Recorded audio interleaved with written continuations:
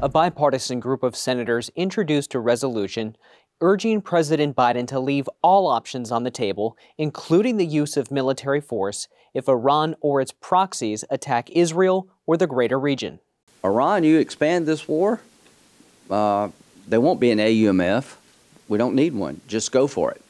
Just knock you out, hit you where it hurts. And we want to avoid any stupid mistakes on the part of Iran, any recklessness. The resolution does not require President Biden to do anything, but it's a clear message that the chamber supports retaliatory strikes if Iran or an entity Iran supports escalates the war in Israel.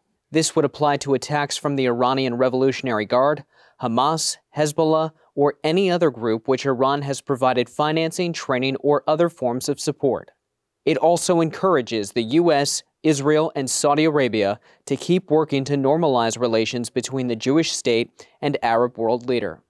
The worst nightmare for Iran, as I said before, is for the Arab world to reconcile with Israel and move toward the light away from the darkness. The group commended President Biden for moving naval assets to the eastern Mediterranean, but said he should do more to sanction Iran. They said that should include strengthening sanctions on Iran's economy, oil, and ballistic missiles.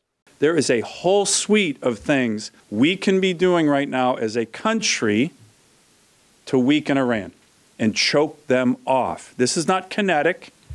This is just good old-fashioned, hard reimposition of serious sanctions. The U.S. has carried out airstrikes on targets in Syria linked to Iran-backed militias. But the senators say the president should hit bases inside Iran if a member of the American military is killed by an Iranian strike. Straight from D.C., I'm Ray Bogan.